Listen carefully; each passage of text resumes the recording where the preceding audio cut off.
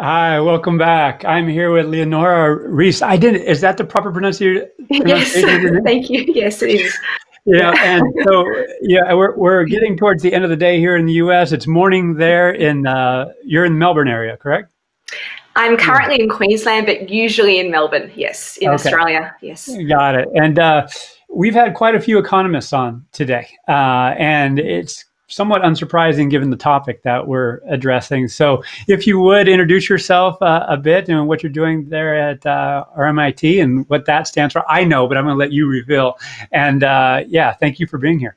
Sure. Thank you, Al. Thanks so much to the organisers for this opportunity to connect with this great community and to share what I can to the conversation. As Al has mentioned, I'm afraid to say I am another economist joining this conversation. I'm currently a lecturer, an academic economist at RMIT, which is the Royal Melbourne Institute of Technology University in Melbourne. Previously, I was a research fellow at the Women and Public Policy program at the Harvard Kennedy School and had the great fortune to work with Iris Bonet there. And I'm also the chair of the Women in Economics Network in Australia. So economics as a discipline is a traditionally male-dominated profession in itself. So insofar as we're trying to research and offer policy advice to the rest of society to become more gender equitable and diverse across many different demographic factors, we have to internally work on that ourselves as a profession. So much of my research overlaps with my own profession and my own workplace. Wow. Well, now I'm even more excited. I was excited before, now even more. So I'll let you have at it, then I'll come back at the end. We'll have a little chat. That sound good? Thank you so much. All right. Wonderful. Enjoy. So thank you again for this opportunity to contribute. What I can contribute to this conversation is an economist's perspective on interrogating the evidence. And I really enjoyed the previous presentation. I think this can follow through quite nicely on what the presenters had to offer there. Really, what we're interested in is navigating the suite, the array of gender diversity and gender equality initiatives that we have available to us. We've made progress in recognising the gains of gender diversity and gender equality. We do have the potential to put in place these interventions and these policies, but we need to know what works and we need to be really honest about what doesn't work. Which interventions don't work, that's just as important, because then we know what to channel our resources away from and to redirect them into the things that do work. As the previous presenters also said, economics has so much to learn from other disciplines, from sociology, from organisational psychology, and if we can overlap and synergize all those insights together, we will really dig deep into understanding why things work or why they don't work, and understanding what gets in the way of progress. So in my presentation today, I'm going to share with you some of the research that I've undertaken, which really interrogates the advice that's often given to women to step in and be more confident and assertive in the workplace. I want to really see, does that work or not? And I also want to contribute a framework for understanding where do all these different policies fit in the bigger picture. So I'm going to share with you a potential way to navigate that. I would also like to start by saying that my research here, I'm going to be focusing on gender. Of course, there are so many other dimensions of equality, diversity and belonging that matter. And also when we even look at gender, we know that a lot of the data is defined definition, and there are so many individuals who identify beyond that very narrow definition. So I'm basing my research based on the data that we have available, but I would definitely want to acknowledge what isn't within the scope of what I'm sharing with you today. Now I'm going to move to the next screen, so I would just want to confirm that you can see that. Hope so. Now in Australia, we have a practice we are extremely proud of. Thank you for that. In that we make it customary to acknowledge the traditional custodians of the land on which we happen to be living and working. And I'm normally based in Melbourne at RMIT University, and we're really proud to acknowledge that the university is situated on the traditional lands of the Wurundjeri people. And on the screen there, you can actually see some beautiful artwork, which was designed by one of our Indigenous university students. And you'll see a little segment of that artwork throughout the rest of my slides. Where I'm based currently in Queensland, I'm speaking to you from the lands of the Ugamba people. This is a convention we're very proud to carry out in Australia, and I hope it's something that other countries might consider adopting as well. And now, just set the scene of what I'm going to share with you today. This isn't news to anybody here. We know that we've come a long way in terms of gender equality so far, in that we have an increasing awareness about gender gaps in workforce outcomes, pay, promotion, leadership representation, gender segregation in certain industries.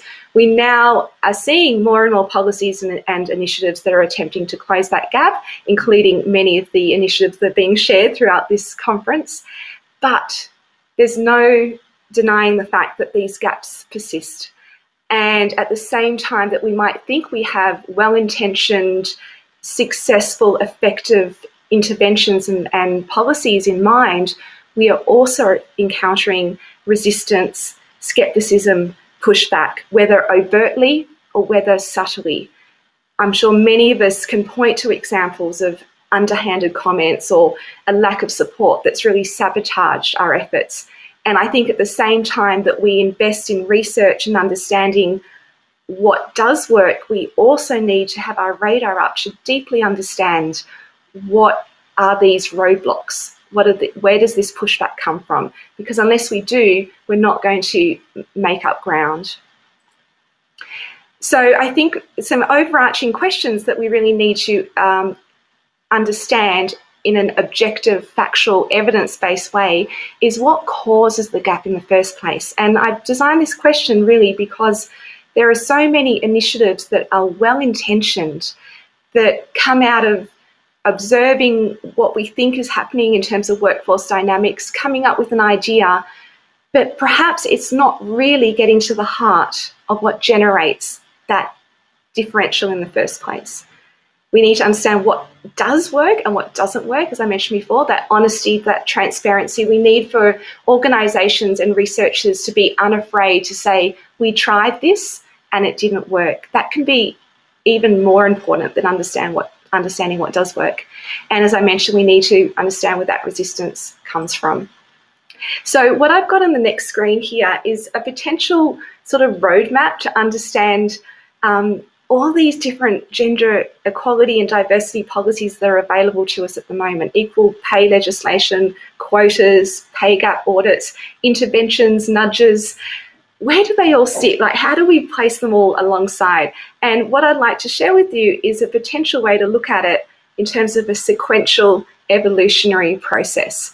So if we think back, where we have made a lot of gains, not completely, but in many ways, we have made progress in eradicating a lot of the overt barriers. So now we have it in law that you aren't allowed to pay a female less than a male, or when a female becomes pregnant, she is allowed to retain her job and won't get fired. Now that's actually progress, considering we know there are decades, centuries where that wasn't the case. And so what it's left us with is, in the minds of many people, and this messaging throughout society, that girls can do anything, that it's merit-based, you work hard, you can achieve anything. So that's a starting point. What we have then also seen is a flourishing of interventions that really are targeted at women, attempting to help them to catch up. Sorry, that should say catch up to men. Awful typo there. Well, imagine as a man speaking, to catch up to me. So catch up to men. And what we're talking about there are policies that take into account women's biological role of maternity leave. Notice that's not parental leave, that's maternity leave. Policies to equip women with the skills, the attributes, the personality traits that characterize successful men. And this broader awareness about the existence of biases, and attempting to train people to be aware of their biases, and through that training be cleansed of these biases. So I would categorize that sort of bundle of policies as being very well intentioned, but are we witnessing true progress, in the sense that is it getting rid of these biases that exist in the first place? What I would argue is that we still have gender gaps, we still have implicit biases, we still have gender norms, and I'm sure many people here can identify with this dichotomy between a man and a female, a male and a female in the workplace exhibiting the same behaviour. One is called a boss, one is called bossy, and this continuation of very gender patterned toys and activities right from a junior age. So really we haven't made progress in terms of really, is it an even playing field? We think there is, but in practice we know there are still many things that cause gender segregation. Again, I'm sure many people this is not new to you, but this is a way of sort of putting it all together. So that really brings us to this third and final stage, which reflects what the previous speakers talking about their SODI interventions and behavioural nudges was really about. And that's where, instead of attempting to change women to act more like men to fit into a bias system, how about we dismantle and cleanse those biases from the system to begin with? And what I've got on the screen there are some examples. You might be familiar with this blind audition experiment that was conducted by, I believe it was the Boston Symphony Orchestra, where you would have assumed that they would have chosen the best musician for the job. And they conducted an experiment where they brought in blind auditions, so literally a curtain that would conceal the gender of the musician who was auditioning. And lo and behold, they did observe that women's representation within the orchestra increased over time. So I use that example because it's really vivid. It makes you think, wow, surely a symphony orchestra wouldn't be biased. But indeed, as much as they believed that they weren't, they were proven to be so. We want to talk about unpacking or dismantling gender stereotypes and gender norms, so that that men who want to fulfill a family life don't suffer repercussions for that, in the same way that women don't suffer implicit repercussions or biases or barriers when they enter traditionally male domains. And increasingly we hear about this concept called gender lensing. In economics, we call it gender responsive budgeting or gender responsive design, gender impact analysis, where any plan or proposal goes through a filter of being critiqued for what is the impact on women, what is the impact on men. And even though something might seem to be gender neutral to begin with, it's shown to have actually gender patterned either advantages or disadvantages. So that's an example of that sort of that third package of policies and initiatives that really tries to cleanse the biases from the system, rather than trying to attempt women to play along with a biased system. Okay, so if I sum it up, we could think of it as three stages here. Erasing overt discrimination. So yes, girls can do anything. Let's try to help women catch up to men. But what that's doing is actually targeting deficiencies at a personal level. That third stage would be that we target the implicit biases. We redesign the practices rather than attempt to change people. Really difficult to de-bias and change people, but it is possible to change practices which we have created. So what I'd like to share with you now is an example of how some of these policies should be interrogated before we roll them out. And what I'm thinking about here is that sort of middle stage of policies where many women probably have received this advice. I know I have. And it's really well-meaning advice. I would like to highlight the fact that I don't think this advice comes from a sinister place. It comes from a place of women who have succeeded. So this advice to lean in, such as Sheryl Sandberg's book by that name, the advice that women are too nice in the office, you know, you need to be more assertive, you need to be more ballsy, you need to act more like a man. There are rows and rows of shelves in bookstores and, you know, in the self-help section, which focuses on this. There are industries focused on this. Many of us have probably been part of that. Again, it comes from a good place, but is it working? And what I would suggest that as an economist, we would analyse this and think that actually what we're getting here is a biased selection of people who have succeeded. This has worked for them, but if it hasn't worked for you, you don't go out and write a book about it, right? So it's what we call sampling on the dependent variable. So the people who are successful can tell their story. The people for whom this hasn't succeeded, they get left out of the picture. So we get an unbiased representation of the actual effectiveness of this type of policy. And so really, as an economist, as a labour economist, as a female in the workforce who's received this advice, I thought, you know what, we need to figure out, does this policy work? Does this intervention work? Because there are potential risks and repercussions that it doesn't work. And if we are focusing all our energy towards trying to change women, that's what we're not doing, is focusing our energy and efforts towards changing the system instead. So there's a trade-off in our allocation of resources. So really the question is, does this deliver the payoffs? Does this advice deliver the payoffs it promises? Could there be inadvertent harm? And is it actually getting to the heart of the factors that cause the gender gap in the first place? And so I thought, well, is there a way that we can figure this out? Now, there might be other studies around the world that have kind of tested these types of interventions, like in randomized control trials. I hadn't come across any to my knowledge that were kind of really pinpointing on this particular scenario. But what I did have at my disposal is this set of data. It's a survey of Australians. It's a longitudinal survey. We follow the same people over time. In America, you might be familiar with the PSID. It's similar to that. And so it's a representative sample across all types of industries, all types of demographics. And in the survey, they have, on different waves of the survey, different years, they've included questions from psychology. So people here would be familiar with the Big Five, locus of control, other types of psychological indicators of personality and behaviour. So the Hilda survey does include a package or inventory of those questions in certain waves. And so in one of the years, this psychological variable was included. It's called achievement motivation.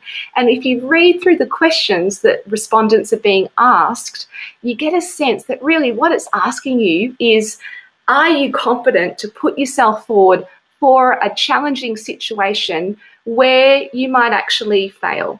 And that very much mirrors this lean in advice. So go for it. Don't hold yourself back because of fear of failing. Just put yourself forward. Don't be deterred by potential repercussions.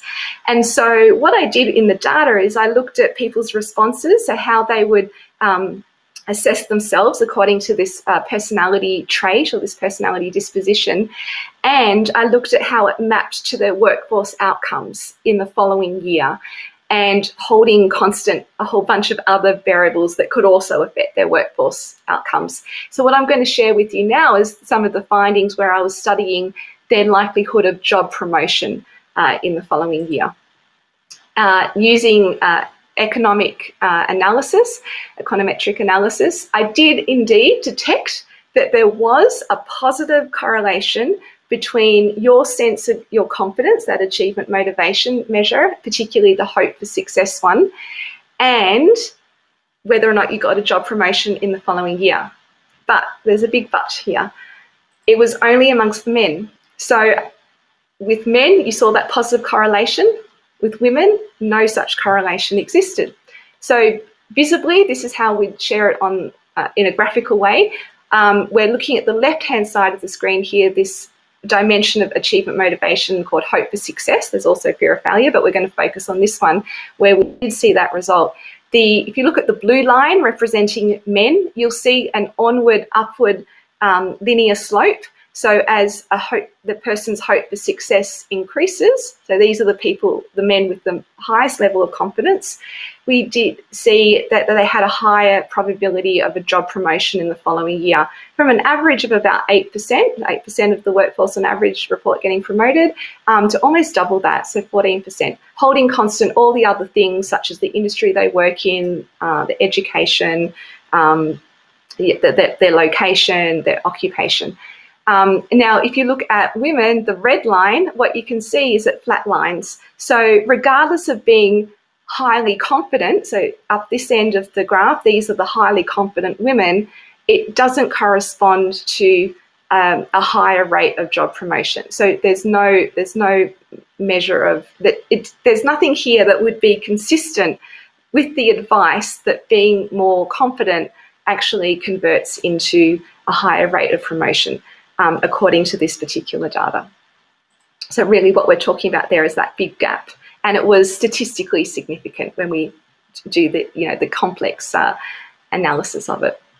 Now, to go beyond that, also in the Hilda survey, there were other personality traits, the big 5 locus of control. And to my surprise, actually, I thought, let's throw them in and see if there's a positive correlation there. Again, there was, in terms of being more extroverted, more open to experience, and having a higher internal locus of control. That was positively correlated with your likelihood of experiencing a job promotion, but again, only amongst men in the sample. When I disaggregated that according to different segments of the workforce, it was that correlation was strongest in what is traditionally male-dominated segments, so trade, for instance, the trades and male-dominated industries like mining. And beyond that, I thought, well, let's slice this up into different occupations. Is this effect more prominent amongst senior occupations or other parts of the occupational tier? What I found at that point was that that other dimension of achievement motivation called fear of failure. So to what extent do you are you held back because of a fear of failing? We know there's a negative correlation there between fear of failure and chance of promotion, but men are being penalised more than the women amongst managers. In other words, managers are not expected to show fear of failure, but even more so if you're a man. So that speaks to that gender norm of men not being socially permitted to show weakness or a fear of an apprehension of failing. You need to be strong and successful. What the other results really speak to is that there is a template of who a successful worker is. That for whatever reason, organisations are rewarding being extroverted, being confident, being assertive, taking on a challenge, but only amongst men. So that template is defined in male terms. And so the takeaway implication there intuitively is that advice to women to be more confident, be more like a man is not going to be effective if women are not being valued for their confidence in the same way that men are. And that's why we see these dichotomies. Stereotyping here, but I'm sure there are many other people listening in who can identify that with the man being described as persuasive, the female being described as pushy. And if we're talking not just about equality and diversity, but also belonging and inclusion, yes, you can be appointed to that senior rank, but if you're not valued in the same way, then that undermines inclusion and belonging. And so a takeaway from that is, why are these traits being so highly valued in the first place? They characterize successful men, but do they actually have anything to do with your confidence and your productivity? As an economist, I was interested in that as well.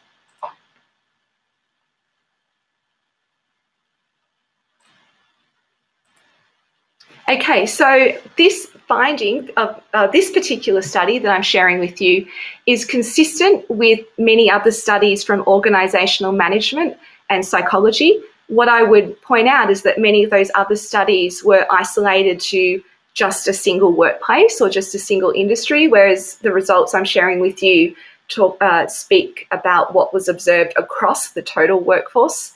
And here's a quote from a previous study that describes how when women are violating that gender norm, they suffer negative implications for it. So they are less likely to be promoted. So this work is consistent with some of those other examples. The bigger picture here is, I think, the argument to steer away from these types of initiatives, apart from the individual backlash and repercussions that females can receive, is that it sends a message that women are deficient. So we are undermining, we aren't valuing what women bring to the table. And also it is a distraction. It's focusing on women and placing the onus on women to change rather than focusing on the organisation and placing the onus on organisational structures and systems to change. There is another study here recently published by some economists, Knowing When to Ask, and it suggests that women are actually quite good at reading the signals of whether or not this negotiation is going to go well. And if they don't negotiate for a higher wage and they're forced to, they actually found that they end up with a worse result. So there's something that women, it's not completely irrational that they're not putting themselves forward. There's something that they're picking up on, that this won't be well received in this particular workplace or this particular context. So I think we need to give a lot more weight to women's behaviour actually being rational. In terms of why are competent people being rewarded, competent men being rewarded in the first place, I had to be open to the possibility that maybe if you are more confident, you are more competent. It does equate to performance. So I went looking for other studies that would attest to that. Didn't find them. Instead, I found more of the opposite, that overconfidence can be a liability and set you up to be more of a risk factor for making decisions rather than it being an asset to the organisation. And so the takeaway there is that why are employers not focusing on attributes that actually matter for productivity and performance? And why aren't they valuing the things that women tend to have more of, such as agreeableness? I would have thought that being more agreeable makes you more effective as a team player, important for teamwork, collaboration, workplace dynamics. And putting that aside, if you look bigger picture, what about the gains of having this diversity of personality attributes? And there's a whole stream of literature and workforce evidence testifying to that as well. And this comes from one of the latest Harvard Business Reviews that's building this evidence base that actually if you are appointing someone on the basis of their competence, you're probably not appointing the right person unless you're also looking at other attributes that matter. So this also is consistent with the broader suite of research, which follows on nicely from the previous presentation, that really trying to change people, trying to intervene at a personal level is really, really hard. We have years and years of ingrained behaviour, how we behave and how we assess others. Really hard to undo, especially in a 3-hour training program. So this is a quote from the work of Iris Bonet, which was also mentioned earlier, and this book. And I think this book is really important and helpful because it takes a lot of the research and translates it into usable language for practitioners. And the heart of the message is that we can de-bias organisations. We can change the way that we write our job descriptions, the way that we assess candidates to be objective rather than based on gut instinct or subjectivity, because that's getting in the way of equity and it's getting in the way of a merit-based system. Now, I feel like sometimes when we're talking to people, we have to remind ourselves of how we are all biased, and maybe this is something you want to do yourself, or this is a technique that you can use when you're having conversations with other colleagues who say, yeah, but I'm not biased. I look at the references or the referee reports and, I'm pretty objective. And so I think we need to be equipped with ways to kind of shake up people's awareness of their own internal biases.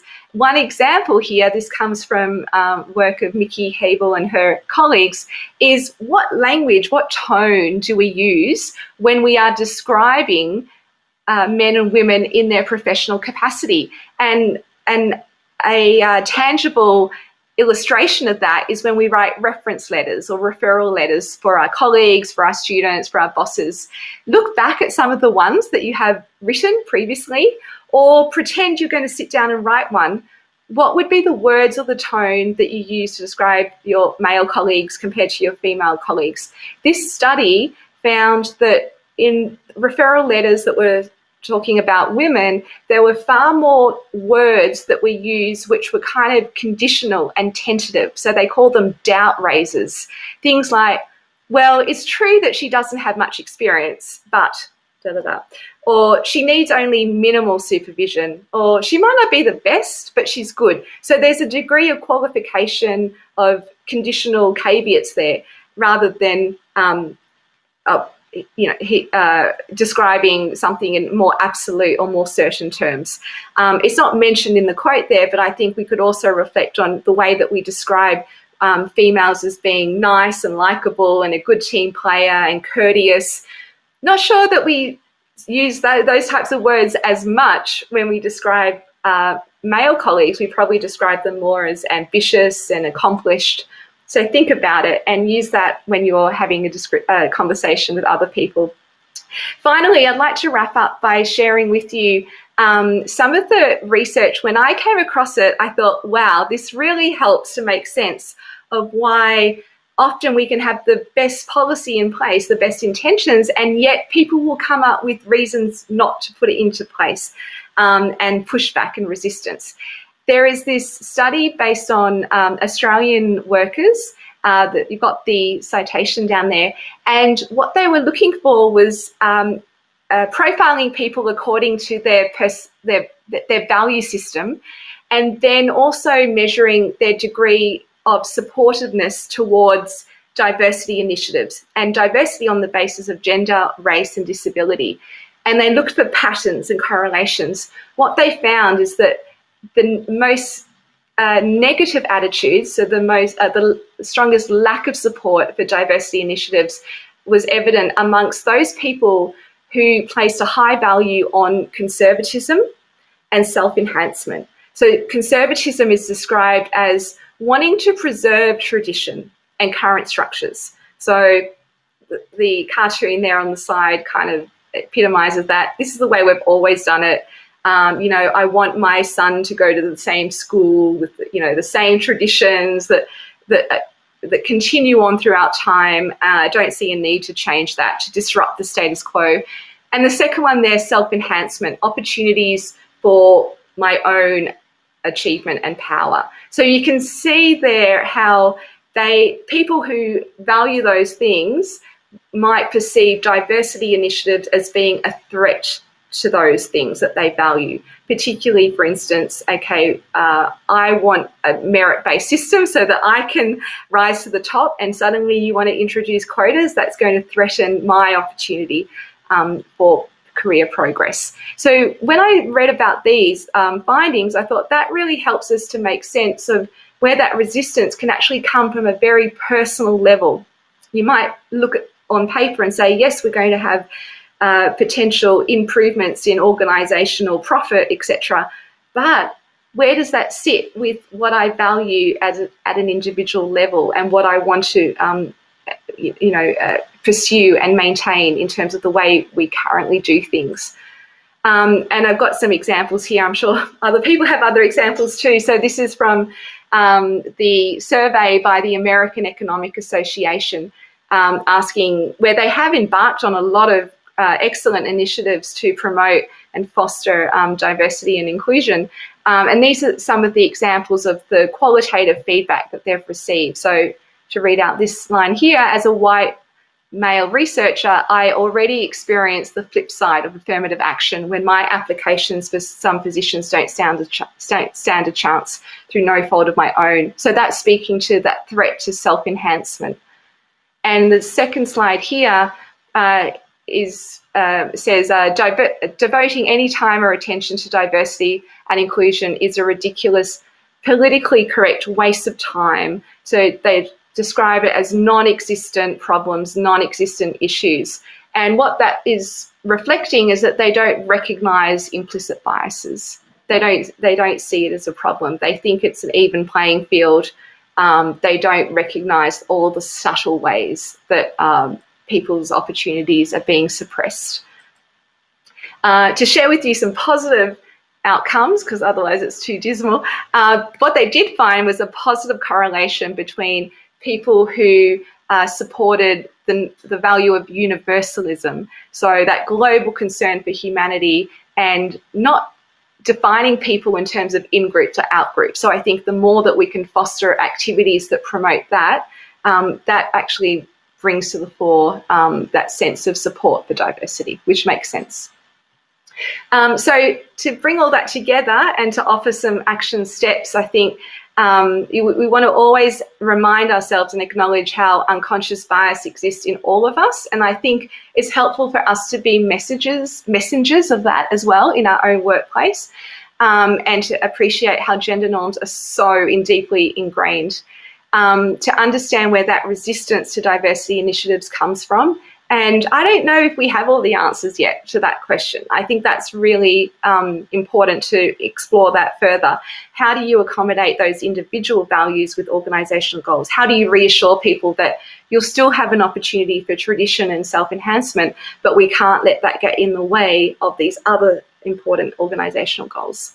And that final message of thinking, okay, in those different stages and targeting individuals is well-intentioned, but really, really difficult and probably unfair that women have to go off to all these training, mentoring sessions rather than doing our own, getting ahead on our own work. But let's focus on de-biasing organisational practices and letting the evidence flow from that. A couple of books here. If there's anyone in the audience who hasn't read these yet, I would highly recommend it. That first one there, Stop Fixing Women, is by an Australian author, Catherine Fox. I think together it makes a really nice package. So, they're the ones you want to pop up on the bookshelf of your office. There's sharing some of the articles that I've written about this, where really I'm aiming to be like many of the other people involved with this conference, take the research, interrogate it, translate it into actionable words that people can relate to. And that brings me to the end. So happy to discuss further and to take your questions. Leonora, that was fantastic. And I got so much. We could talk for the next hour on it. I just want to make a few comments. I want to just maybe challenge the notion that changing individual behavior is hard. That's a joke. I'm totally kidding. I'm happy to hear your case for it. Like, is he serious? No, I mean, you're absolutely right. And one of the things I just want to call out, if we can change the environment around people, to your earlier point, it gives them permission to change. It's an easier shift. So are we consciously changing the systems and processes, including the technologies that we're using and the insight that we're generating to allow people to move and shift? Is that what you're you advocating? I assume it is, but putting a fine point on it so it actually informs how we do return to workplace strategy, compensation, learning, all those formerly disparate functions and processes. If we can think more cohesively, then we can actually have a journey, a set of experiences that allows people to be more authentic and show their true selves and actually hold space for others to share their stories. I mean, what are your thoughts on that fine point? Yes, I think you're right about if we can nurture an environment that is as free as possible of biases, then you will see individual change and behaviour arising from that. So maybe it's like we've got the order around the wrong way when we've been targeting individuals and thinking that will flow through to organisational change, perhaps. Well, with that in mind, like, who owns that? So I talked earlier around, there's cultural initiatives, there's employee engagement, there's learning, diversity, equity and inclusion officers often have VP or above titles, yet they're grossly under-resourced. So they rely on their influence.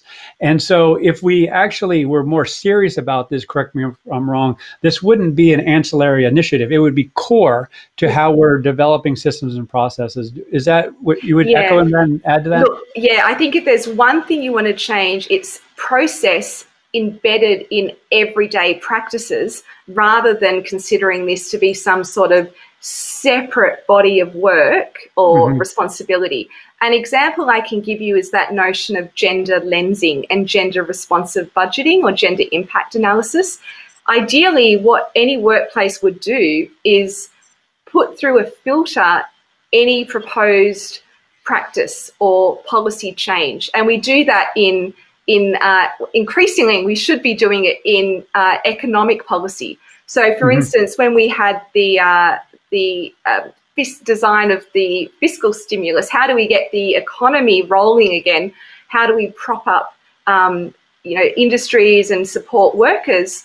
In Australia, the government decided we're going to support the construction workforce because, building more houses and building more, getting that industry, that creates jobs. Now, if you put that through a gender lens, 89% of the construction workforce is male. So if you had taken a breather to say, hang on, is there a gendered pattern to who is affected by this policy?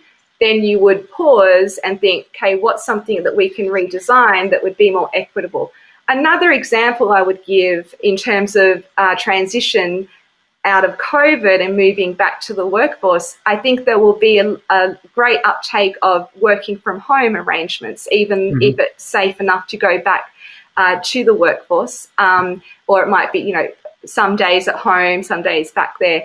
Now, for a lot of women and a lot of gender equality advocates, they're saying this is fantastic for women because we can do, and for working parents and for any workers who have caring responsibilities, it'll give us more flexibility to maintain our attachment to the workforce, as well as look after our caring responsibilities at home. It will save on commuting time, etc. So I think we're focused on all these gains. Now think about it. When we go back to the workforce, how are employers going to make decisions about who gets that project, who gets promoted? We know that a huge implicit bias comes in with face-to-face interaction. Who have you had the conversations with in the corridor? And so you're actually setting up a system which is going to have implicit biases in it if you don't really interrogate who's going for a promotion, who are these job appointees? Are we giving everyone equal opportunity to put themselves forward for that promotion in an objective way, because we know those implicit biases are there. So that's another example. If we go ahead with working from home, put that through a gender lens first to consider, are there going to be inadvertent fallouts from that type of policy? So I'd call it gender lensing. Any decision that's made, it's like you do an environmental impact analysis. What is the fallout before we go ahead with it? That's a lot of work and a lot more resourcing and requires more consultation. And to your point, it takes more work. It takes more creativity. It makes sitting with it and exploring scenarios absolutely. I mean, I just want to celebrate your systematic thinking and approach. So much. I've been criticized and received pushback over the years. Al, you're trying to boil the ocean. It's too much. We can only do this sliver. But it's like, I'm not trying to boil the ocean. I'm just trying to launch a boat that won't sink. And so we have to think about, the gaps in the boat and fill those so we can actually have something that actually has integrity as we move forward in time. So I love what you're sharing.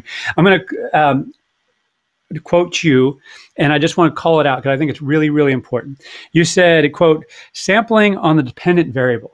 Now, as someone with an economics background as well, I get in predictive analytics and people in the people analytics space, well, we want to get to predictive, we want to get to prescriptive.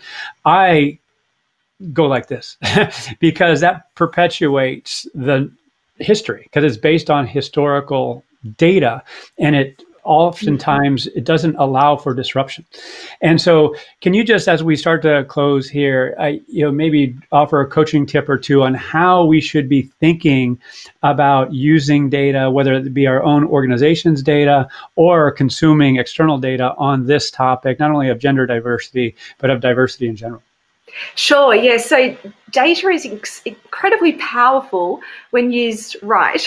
So to begin with, ideally you want broad data that's representative of your sample so that you are not inadvertently picking up, or to make sure that you're getting the right causality and not correlation. So you want to make sure you've got robust data, that you're pinpointing A is causing B, rather than we just happen to observe it because we've got this narrow sample and we don't actually have a proper counterfactual. Maybe that's the way I should describe it. Have you got a proper counterfactual in there to describe the people who weren't exposed to this initiative or this intervention, to see if we can pinpoint the actual impact of that intervention?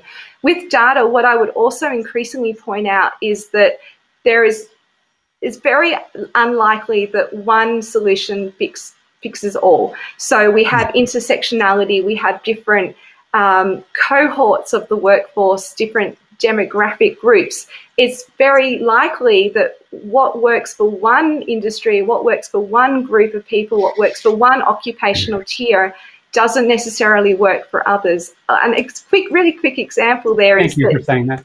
Yeah, if you have men, I think there's a lot of men now who've experienced working from home. They want to spend more time with their families. So what we're really interested in is paid parental leave or paternity leave for fathers. Now, what we might see, two hypotheses here, right? One could be that men ask for it and they're seen favorably in their workforce. Yes, this is great. You're showing that you are interested in your family, that you're holistic, you're caring. Or it could be, oh, you're not serious about your work anymore. And my hypothesis there was that that's going to depend on the man's level of seniority in the organization. Have they proven themselves, or are they still working their way up the career ladder? So that's an example of how, when we look at data, do you have different groups represented? Otherwise, you're going to get an incorrect conclusion. Yeah, and to your point, a lot of those groups aren't self-evident. Like, we have to find out if they have two kids at home, if they have elderly parents that they're taking care of, and what other constraints that they have on their capacity and ability to contribute. So, I mean, obviously we can talk much more on this. How can listeners and viewers learn more about you and what you're doing? Oh, thanks. I think on the screen there's my website. So I'm very happy to share what I can to this community. Like I said, it's based on what does the research say. I'm really keen to hear what others are doing, because I think part of my broader mission is not just what I'm doing, but how do we bring it together? How do we learn from each other, get all these case studies like a meta-analysis so that we can communicate that to organizations in a systematic way? So please reach out to me if there's things you'd like to share. Well, Leonora, I love what you're contributing to this very, very important discussion. And thank you for sharing with me. Thank you for sharing with our community. And I look forward to continuing this discussion in the coming weeks and months. I know we're not going to be done for a long, long time on this topic. So, again, thank you. Thank you so much for having me, Al. Thank you. All right.